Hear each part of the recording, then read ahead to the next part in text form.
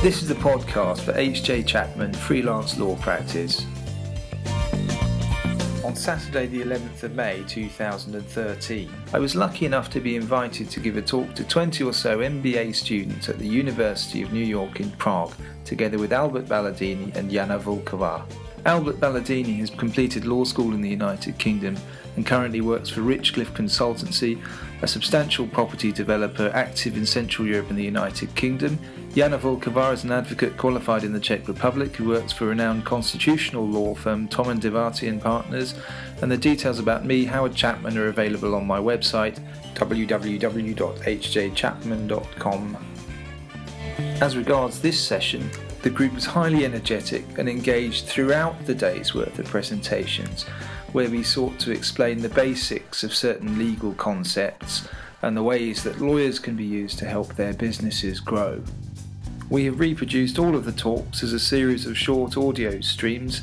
In case you were not at the talk, we hope this is the next best thing, and in any case we hope this is useful to you. So on with the show. My subject is M&A transactions, which gives me a chance to bring together some of the concepts that Albert's been talking about in a legal sense. And a lot of them will apply simultaneously in what basically amounts to the most fundamental acts in the life of a company. And the slang word which is given to that is M&A, which is mergers and acquisitions, but it's more perhaps than just a merger and an acquisition. And just using sort of just common sense, I guess, about what might that be? Well, you've got the birth of the business or the company, the death, the buying or selling shares or assets, or maybe you're even talking about key rights or key obligations or key people. And so this broadly is what I mean when I'm talking about transactions. What are the transactions that are really the material parts of the company's life? So when you talk about contract law, the concepts that Albert was talking about, you're talking about bank loans, you're talking about security, shareholder agreements.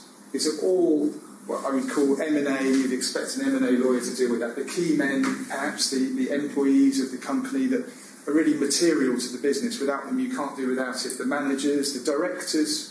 You're looking at corporate law as regards the directors. This is what I'm talking about when I'm talking about transactions. I'll try to explain some of the jargon. If I don't, please feel free to stop me. The first jargon was the word M&A, which was the first word of the whole presentation.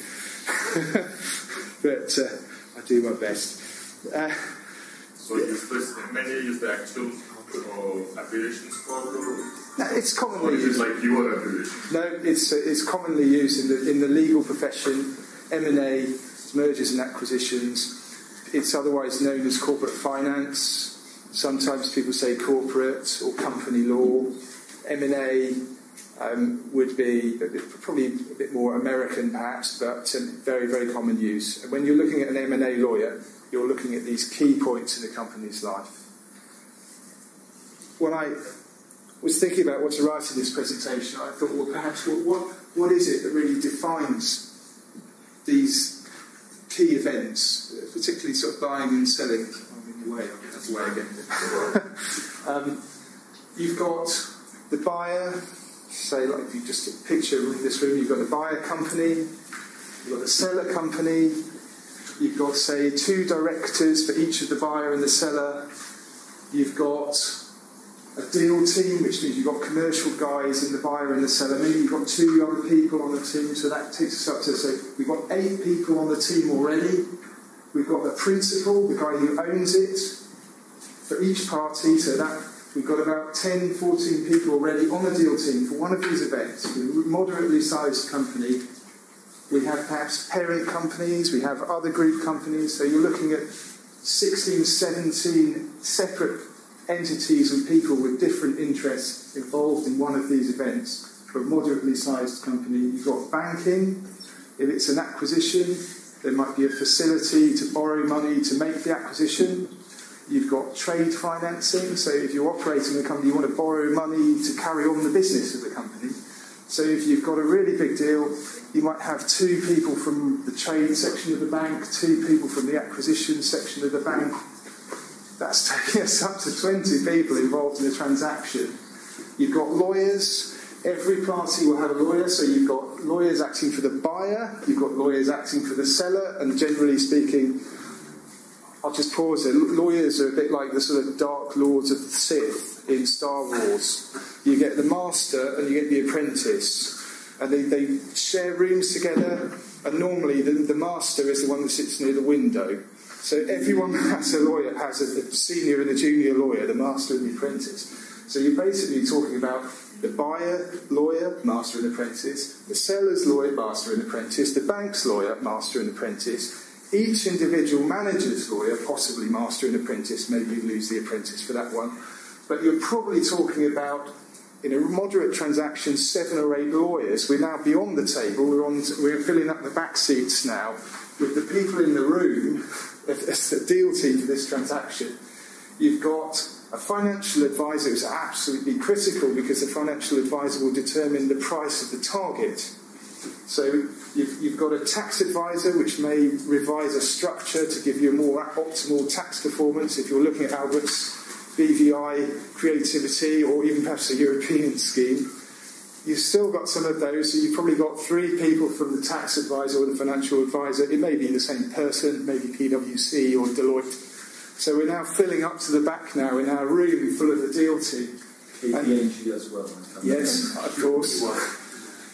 You've probably got investment banks and brokers that might be trying to mediate the sale and introduce you to parts of the sale and other parties. So essentially what I'm talking about with a moderately sized company is certainly a successful company that's gone through the funding and is looking at that.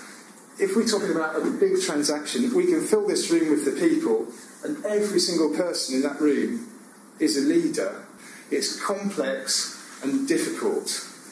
The key issues in a transaction is primarily why you want to do the transaction, and that's generally financial or tax. There may be a strategic one as well, but you fundamentally, even if you want it strategically, it depends on the price.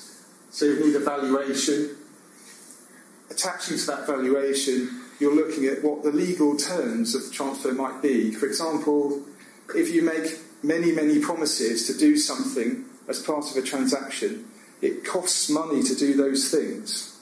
And that money is in effect a discount or in addition to the price as well. So the legal terms of a transaction are an integral part of the price. So as a transaction, you've got to be at one with the accountant as a lawyer, and as a client, you've got to be at one with the lawyer and the accountant. And generally, when I'm running transactions, I insist on sitting next to the most important guy, the client, and I insist on the accountant being the other side of the most important guy, the client, so that we can both hear each other, because we've got a whole room full of people, and anyone more than 2 or 3 people away, you can't really hear. Unless, bear in mind, you've got, what generally happens is somewhat confrontational as well. You've got half the table that's one side lined up, and then the other side comes in and is lined up on the other side as part of this transaction. So if all goes well with the sort of entrepreneurial schemes, and you could be in this situation one day where you're faced with this rather intimidating transactional environment, and it's nothing to be scared of, really. We're very nice, but there are just lots of people. The key part of the transaction, why is it so complicated? It's because these are critical assets, the shares, the property, the key rights, and you need to be certain that you've identified them. You need to be absolutely clear that you have all of the rights to all of the parts of the business that you want to transfer, and you need to make sure that they're passed over. You need to make sure that title is transferable, and you need to inspect that and prove that what you say is worth 50 million euro is really worth 50 million euro, and not only you think that as a seller because you want to sell it for that, but the buyer thinks that too, and they're happy to pay that, and under expert advice. I'm talking about these things. It brings together the environment, perhaps not as an immediate start-up, but later on. And I think that this is the role that lawyers really play in these transactions, that they chip in with bits of helpful advice at the beginning in order to prepare the businesses for later on. I mentioned at the end that if all your key people are going into a deal room and banging their heads together until midnight to do a transaction, sometimes the business suffers. So it's a key issue as part of the transaction that the business doesn't suffer to the extent that it needs to. My question to myself, as the slide says, is why does a lawyer show up here? Why do lawyers have to be there? We hate lawyers. We don't like paying them. They're expensive and they're aggressive and they come in pairs and like the master and the apprentice. Why do we need them? Basically, we need them because they're damn complex. Transactions are extremely difficult. You're involving parts of company law in the same way that Albert was describing, with potentially half a dozen companies with banking facilities coming in that are that thick. Sorry, Izzy, you probably confirm that. or more, even more. And that's without the security. You've pledged all your assets. You're dealing with multiple counterparties. Sometimes you're dealing with state entities. Sometimes you're talking about competition or regulated businesses, if you're dealing with pharma or communications or things like that. And above all, every time you add another counterparty, another third party, you've exponentially increased the difficulty of it. And we've just filled a room with 30 or 40 people as our deal team. And when I first came to the Czech Republic in 2004, 10 million was a big deal. Now 100 million is a nice deal. So it happens. And the room is full of people. It's full of formal process. It's full of complexity. The other reason that people get lawyers is because there's a huge risk.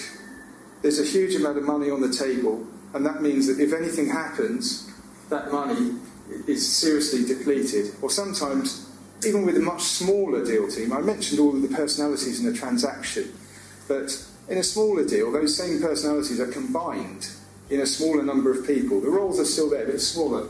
But maybe if somebody's investing in a new country, that in itself is enough to justify a lawyer or a team of lawyers to make sure that the protections are there. So that's my first section, which is about the basics of a transaction. What is it? Why they're difficult?